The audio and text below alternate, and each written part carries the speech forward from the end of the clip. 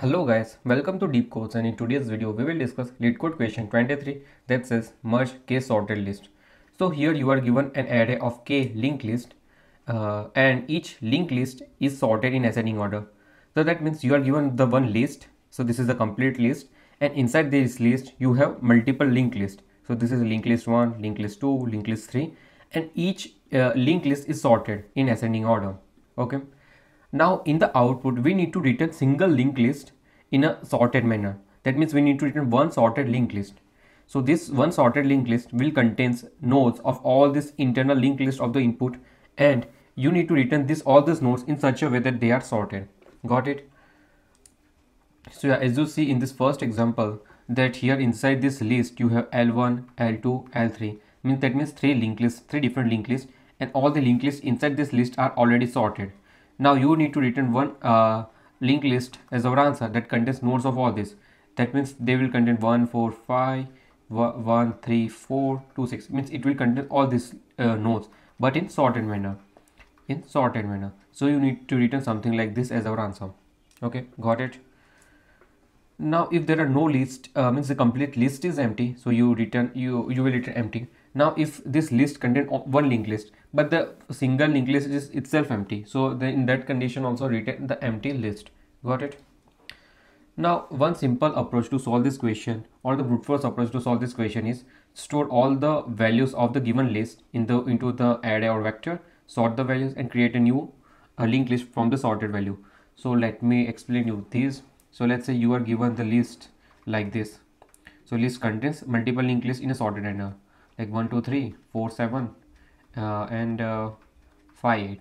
So this is the list you are given in the input. So what you do as the first step says, you will store all these values of this list into one vector. So now vector will contain values like this: 1, 2, 3, 4, 7, 5 and 8. Okay, now the second thing you have to do is to sort the values. So after sorting you will get something like this: 1, 2, 3, 4, 5, 7 and 8. Okay, now in the third step, what you have to do, we have to create a new linked list. So new linked list and store all the values. So let's say you create a node 1 with a value 1 and make new linked list head to node 1. Now create a new node n2 and point n1 of next to n2 such, and make n2 values to 2. Similarly create a node 3, make value of node 3 to 3 and just point next n2 next to n3, and similarly up to all the elements.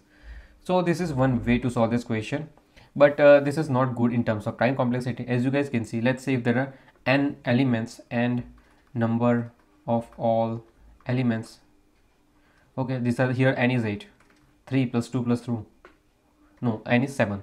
So let's say here for all n elements, what we are doing sorting. So that's why sorting will take n log n time complexity, and then we are creating linked lists based on the sorted values. So this is one approach. Now the next approach is, see, the thing here is that all the lists inside this linked list, so all the linked list inside this list, means there are multiple linked lists L1, L2, L3, but these are sorted internally. All these are sorted. Okay, got it? All these are sorted internally. So what you can do, let me take so what you can do, you can merge L1, merge L2. Now this merge function, how much time complexity it will take? It will take only big O of n time complexity, because internally they are sorted. So let's say if list 1 contains element like this 1, 2, 5, 7, and list 2 contain element like this 2, 3, 6. So what you have to do, you simply compare the first element. If whose first element is lesser, this is, so if you push this, now this pointer will point here. Okay, now which is lesser? This. Now this pointer will point here, 5 and 2, which is lesser? 2. Now make this pointer point here. So that's why keeping a pointer, let's say pointer P here and pointer Q here, we will traverse all the nodes of the linked list 1, all the nodes of the linked list 2, and merge them in a sorted manner, right? 3, 5, 6, 7, and this would be the merge sorted list of L1 and L2, and we will return something like L12. So this is now the new linked list that contains all the nodes of L1 and L2 and in the sorted manner. And since these are sorted internally, so overall here the time complexity would be what? How many times you will traverse this? You will traverse let's say here the number of nodes are n1, number of nodes are n2. So you will traverse here n1 plus n2 times. You will traverse to merge L1 and L2. Okay, so this many times, because these are the total number of nodes in L1 and L2, so this many times you will traverse. Okay, got it. So yeah, what you will do, you have something like this: L1, L2, L3, L4, L5. What you will do, merge L1 and L2. Then in the next step, merge L1 1 L this complete thing L1 2 2 3. Then merge L1 2 3 4, and then merge L1 2 3 4 with L5. So it will be this. So this is how, what we do is, we simply take the first list, merge with the second. See, this head contains list 0, and now this list of I is what is I is 1. So we are simply merging list at index 0, merge list at index 1. So we are simply merging them. Now this will become what, list 0. Let me just name it as list 0, and then we are again doing merge. See, this is a complete loop. This is from I up till the length. Then we are doing a merge with a list of what, list 2. Then since these are merged, so let me name it as list of 0 1 2, and then we are doing merging with list of list at index 3. So this simple thing that we are doing here by merging the list. So now talking about the time complexity, here the time complexity would be big of n into k, where n is the total nodes and k is the total number of linked list or size of the list, or you can say size of input list. So input is, if the input list will contains 3 linked lists, so k would be 3 in that case. So overall our time complexity would be n into k, because for the k times we are calling this merge function, and each time we are merging n nodes, means almost it will be n into k. Here the time complexity, it would be like overall time complexity, you can say this. But the best approach to solve this question is by using merge sort. So in this merge sort, there are 2 steps. One is the divide step and one is the conquer step. Okay, and if you guys have some knowledge about the merge sort, then it would be easy to understand this.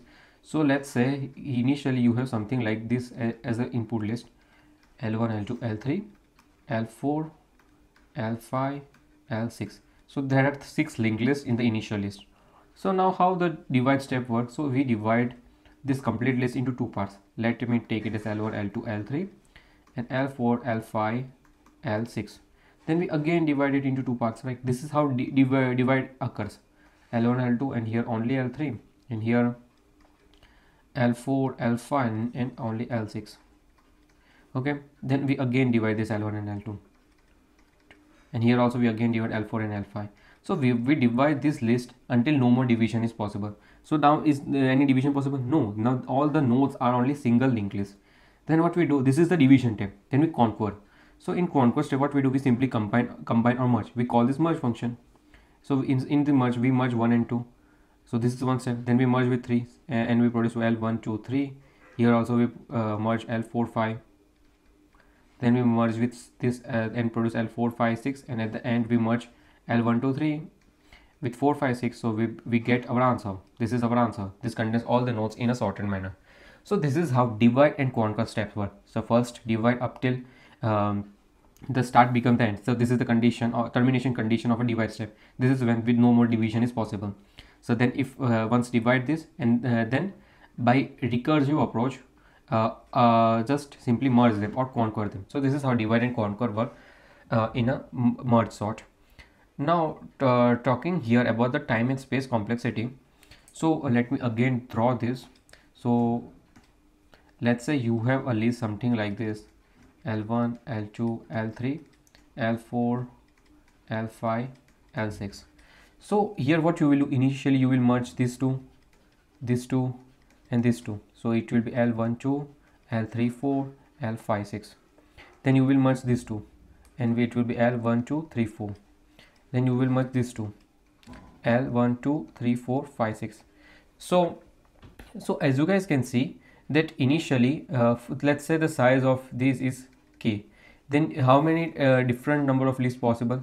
It's k by 2. Okay, then k divided by 2. Then how many lists are possible? It's k divided by 4, and at the end there is only 1 as our answer. So yeah guys, the thing here is that by using merge sort, so here how many times how many elements we merge? N, here also n, and here also n. So overall what the thing here is, the time complexity here reduce from n into k. So it reduced from this to n into log of k. Why log of k? Because at the first step we are merging how many? K by 2 pairs. Then in the next step we are merging k by 4 pairs. In the next step we are merging k by 8 pairs. So that's why we are at the end we will merge log base 2 of k number of pairs, and that's why our time complexity would be n into log of base 2 of k.